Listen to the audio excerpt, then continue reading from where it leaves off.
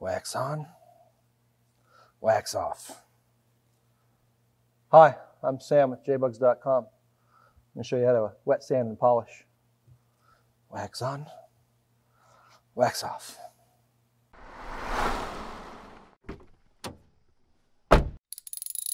Now that our 1971 Super Beetle has all its windows in place, we're going to wet sand and polish the paint. Since Glazerite 22 line is a single stage paint, we didn't want to color sand it too soon, as it still would have been too soft. It's been almost exactly a year though, and the paint has hardened plenty. Why do we want to wet sand our paint? Well, looking at the overall surface of the paint from a few feet back, it looks nearly perfect. The closer you get though, the more you see the surface of the car isn't exactly smooth.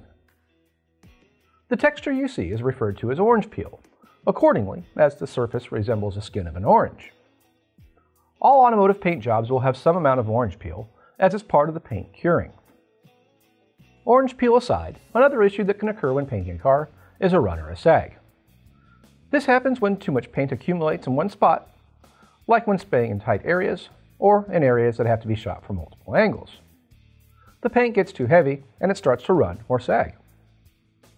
Additionally, dust, dirt, hair, insects, and countless other things can find their way into a paint job, especially if you're not spraying your car in a paint booth. Our car was painted in a booth, but despite blowing the car out multiple times beforehand, dirt will inevitably fly out of crevices and into the paint. To take care of these problems, we're going to sand the paint down smooth. This might seem crazy, but with very fine sandpaper, we can smooth the paint down. Then, we can polish it back to a shine. Wet sanding and detailing experts might start out with paper or file blocks as rough as 600 grit, and eventually finish with 3000 grit. If you have the time and the experience, it certainly can be done that way. Myself and the guys I've worked with find that starting with 1000 grit and finishing with 1500 or 2000 grit sandpaper will do the job just fine. The paint can then be polished out with cutting and then polishing compound, and then I'll come back later and polish once again after final assembly just for good measure. Since we aren't experts, and we're not going to polish every nook and cranny of the paint, we tape off areas that are easy to sand through, such as the raised edges. We also tape off hard to polish areas like the edges of body panels. We'll concentrate on the large areas that will have the most impact to the look of the car. Since there's visual distortion at the edges and smaller areas, polishing to the edge of the panel isn't really needed.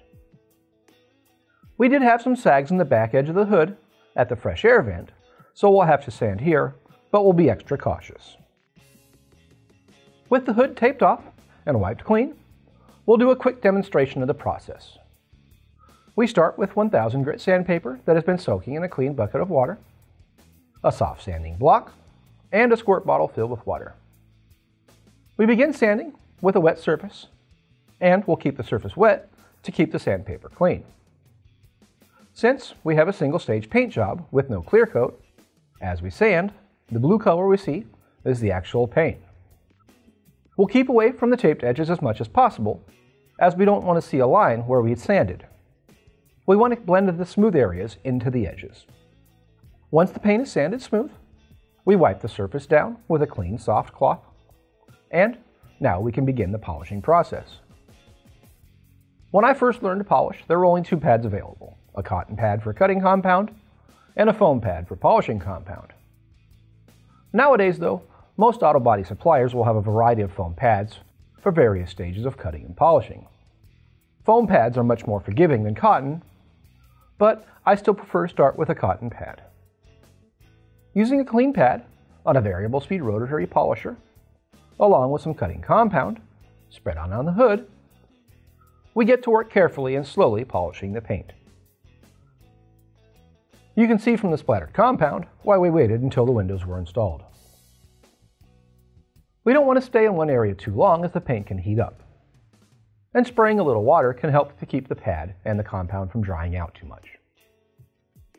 Once we've polished the hood, we clean it up with a clean rag and water, and you can see that our paint has regained most of its shine, but still has some swirls. We swap our cotton pad out for a foam pad, and then, using polishing compound, We repeat the process. After cleaning up with some detailing spray and a microfiber cloth, the surface of our paint is now just as shiny as it was before sanding, but now has a much more smooth surface. For the sag behind the air vent, we'll use a small aluminum channel as a flat block for our sandpaper and sand the paint down here in the tight area until the sags are eliminated. Resist the urge to use your finger or fingers to sand, as you'll sand a groove in the paint since your fingers are not flat. Once the sag has been sanded flat, we can cut and polish the paint here, being cautious to polish over the edge, not into it with our pad. Here on our door, with some natural light through a window, you can more clearly see the difference between the smooth sanded surface texture and the edges. This is what we're looking for, a blended transitioning area between the edge and the sanded areas. There's a little crash course on wet sanding and polishing paint. We're not experts by any means, but this is one area that can really make a difference in the look of a paint job. We wanted to share the process and demonstrate that it can be done by the average person. If you care to see the whole process, here's a short time lapse taken over the 2 days it took to wet sand and polish our car.